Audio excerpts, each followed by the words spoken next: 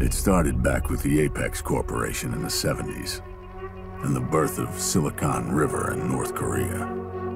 Even back then, their tech was way ahead of what was coming out of America. We bought everything they could sell, from phones to tablets to just about anything. And when they started making weapons, well, we couldn't resist. Our wars in the Middle East had been getting worse and worse, one leading straight to the next. Even after that terrible day in Riyadh, we kept fighting as our country fell apart. And still, we bought Apex to give us an edge. As the dollar tanked, our debt to North Korea spiraled. Unemployment rocketed, and the country was on its knees. The failing government defaulted on the debt, and the North Koreans made their decision.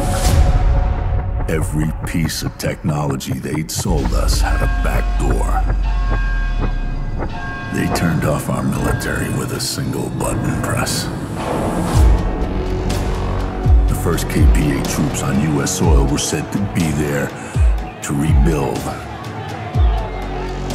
But after the early aid packages, there was only brutality. They stole our liberty and our freedom. America is under control of the KPA. But she will rise again.